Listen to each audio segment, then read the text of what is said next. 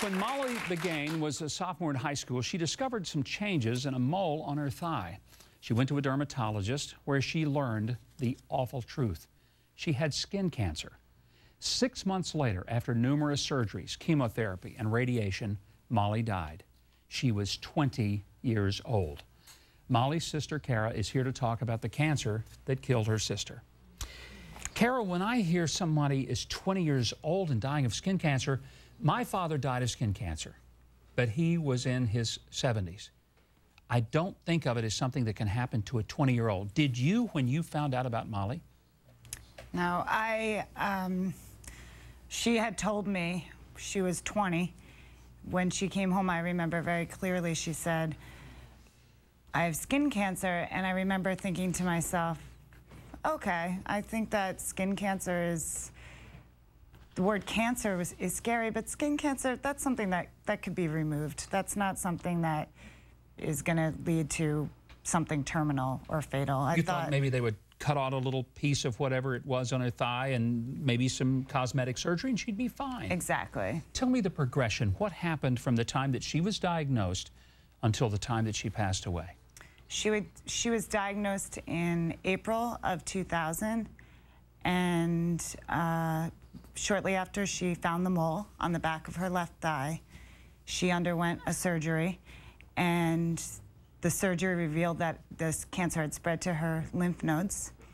And soon after, she had another surgery, which revealed that it was already in her liver, just from a small mole. Now, how big was the mole on her thigh? About this big. About the size of a quarter? About the size of a quarter, maybe smaller. Maybe smaller than that. And did she find that mole herself and say, this is odd or different, or what was it that triggered her to say, I better go to the dermatologist and get this checked? She found the mole herself, and she always thought it was weird, but nothing that would lead to her death. Did it hurt? Was there any pain involved? It started, I think it began to get itchy, and maybe even a little bit changing color. She noticed a change in color. So to her, that was a red flag. And she went to her health center at school and then had it checked. And then, unfortunately, it was too late, and it was in her system. Now, the surgeries, she had several of them during the course of her illness. Tell me about, you said she had these, what happened to her? Did she begin to just lose her strength and her hair through the treatment? Tell me what happened. Yes, exactly.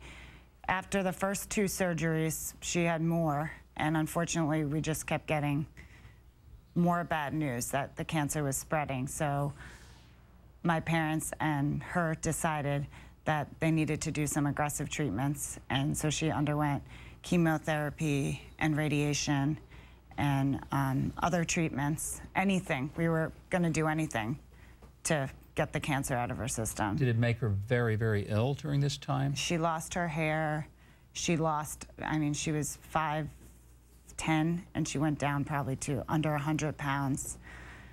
I saw her, lose her strength. In the end, she was in hospice, and she wasn't able to, we brought her home, and she was in our family room, and she wasn't able to, get up to go to the bathroom her last couple of weeks. She was extremely ill.